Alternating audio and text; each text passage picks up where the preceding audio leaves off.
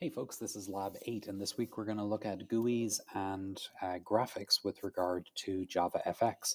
And so before we get started in Lab this week, there's a couple of things that you got to do to get the Java FX working in your IntelliJ. So if you haven't already been here, you're going to go to azul.com and do that in a web browser. And then you're going to hit the Download Now button up in the top corner. And you're going to scroll down until you find this section where it says Download Azul Builds of OpenJDK. For a Java version, you're going to want to choose Java 13.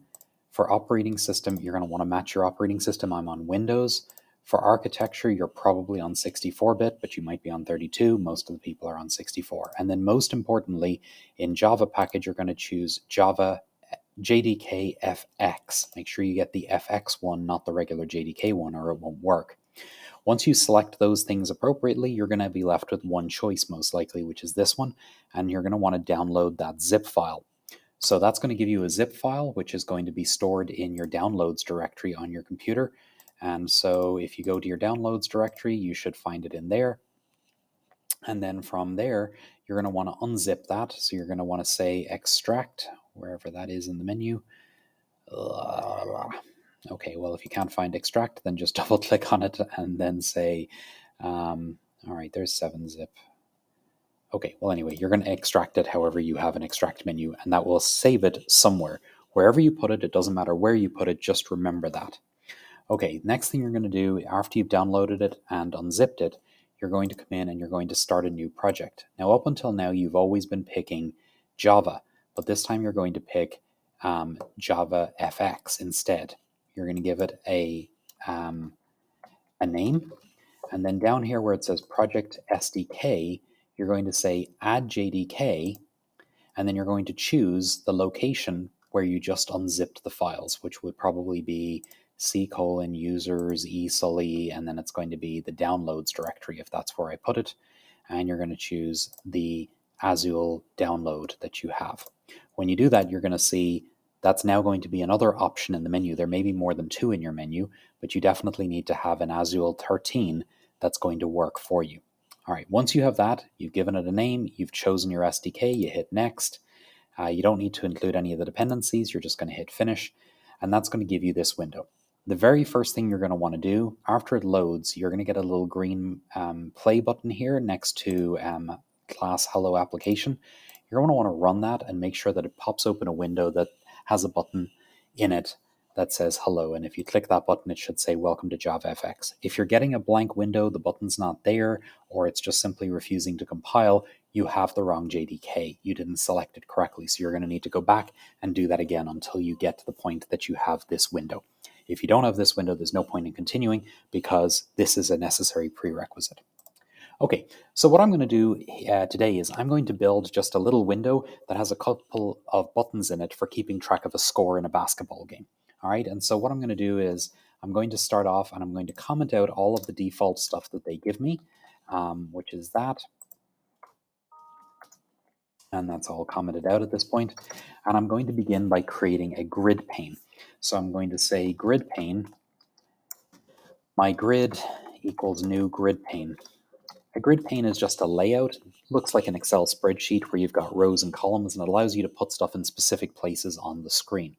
You'll notice that this is in red, and almost everything I'm going to type from here on out is going to end up in red. I'm going to leave my mouse on there, and I'm going to hit Alt-Enter, and it's going to say, what do you want to do? And I'm going to say, I want you to import the class, and then it did it for me. If you put your mouse over these 3 dots, you'll see there's a bunch of Java FX imports, including grid pane as a layout in there now.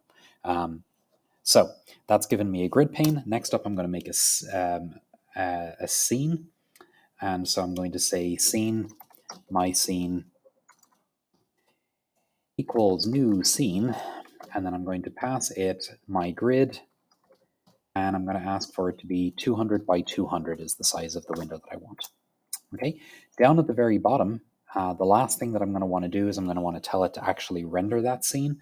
And so I was passed in a variable called stage, so I'm going to say stage dot set scene, my scene, and finally I'm going to tell stage to show. All right, so with all of that, if I hit run, I should now end up with a blank window, which isn't very exciting, but at least I have a blank window that's 200 by 200, and that is mine.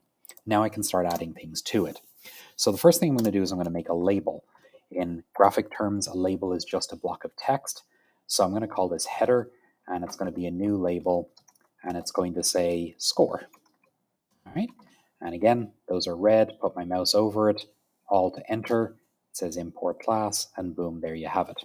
All right, I'm going to make another label, which I'm going to call team1, and it's going to be a new label, which is going to say team1, and then it's going to show the current score for team 1. All right, now that's a variable that I need to create. So up here at the top of my class, I'm going to say int t1 score equals 0 and int t2 score equals 0. So I've made two variables that I can now use down here. All right, I'm going to make a third label. This is going to be for team 2, and that's going to be a new label. And that's team 2, and we're going to do plus t2 score. All right, so now I have 3 labels. I'm going to go ahead and stick them into my grid. So I'm going to say my grid dot add, and then I'm going to add the header. All right, now header is this thing that I created up here that says score. I want this in the middle, so I'm going to put this in the second column. This is very, very strange, but the first parameter that you pass is the column, and the second parameter you pass is the row. That's backwards to how you would normally think about it, so just be careful with that. So I'm going to put this into column 2. There's nothing in column 1 or column 0 right now, but I'm going to put it in column 2, and I'm going to put it in row 0, which is right up at the top. All right, so let me just run that and make sure that that shows up pretty much where I would expect, which is towards the top of the window, and it does. Now, it's putting it on the left-hand side right now, and that's simply because there's nothing in any of the other cells. If I was to tell it to show the grid, all of the lines would be vertical on the left side, and then this would be in the second cell, but it doesn't really matter. So we're going to put something in the first cell, mygrid.add. I'm going to put team1 into column 1, row 0, and then I'm going to add team 2 into column 3, row 0. All right, so that should put them just underneath it, left and right of it. And we're going to hit run again and take a look at it. Okay, so clearly that didn't work, and that's because I wanted to put the team 1 and team 2 on the next row, so that shouldn't be row 0, it should be row 1. So let me run that again. Sometimes you just kind of have to play with it and see it. I'm kind of visual, so I have to try it and see what it looks like. All right, so that all looks good, except for one thing, which is that team 2 is starting with a score of 20. And I'm not really sure why that is. Oh, it's because it's team 2, and I forgot the colon and the space. All right, let's try it again. Let's see what we look like. Okay, that looks reasonable. Team 1 is 0, team 2 is 0, and there's my score. All right, so underneath each of those, I'm going to have a button that's going to allow me to add a score to each of them. So I can press a button when either side scores. All right, so what we're going to do is we're going to create button, and this is going to be T1 button equals new button, and I'm going to put the word score on the button. I'm going to make another button, T2 button equals new button, and again, it's going to say score. All right, and again, Alt Enter to get those added in. So spell button correctly, that would be helpful. All right, and we're going to stick those into my grid. And this is going to be T1 button. I'm going to want that in column 1, but in row 2. And I'm going to want my grid add T2 button in column 3, row 2. So that puts them underneath the score. So hopefully I should have the score and then a button underneath each of them. And there it is. All right, so right now these buttons do nothing, and that's because I haven't coded a event handler for either of them, but I now have the basic layout of what I wanted. All right, so next up what we're going to do is we are going to start adding event handlers. All right, so for button T1, I'm going to say T1 button dot set on action, and then you notice that it's suggesting that I'm going to type event handler.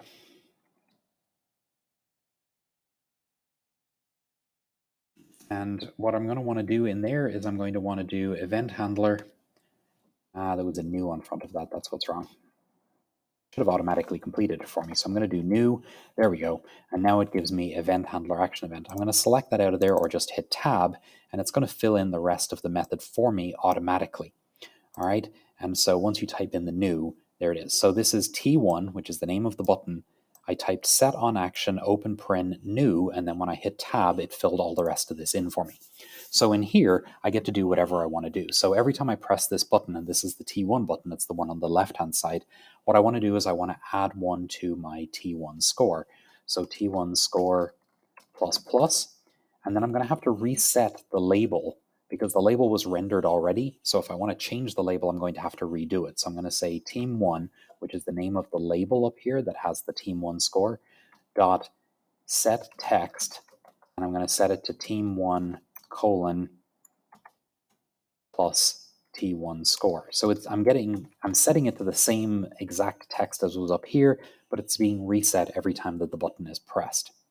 All right, likewise, we're going to do the same thing for T2 button, dot set on action, and then new event handler, there it is, and I'm going to say T2 score plus plus, and I'm going to say team2 dot set text team 2 colon plus T2 score. All right, so let's run this guy and see what we get. So hopefully we have that same layout as before, but each time I press the button, that score is going to increment, and that looks reasonable. And likewise over here, that one seems to increment as well. And of course I could add other buttons for 3 points and anything else that I wanted to have, but that's a very basic score that allows me to see variables and set them. So hopefully this made sense. This is how you would lay out any kind of a form that you're creating.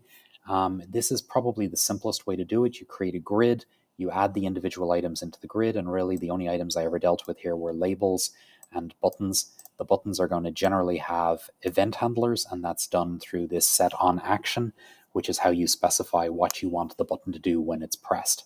To be clear, you could have it say anything you wanted. So for example,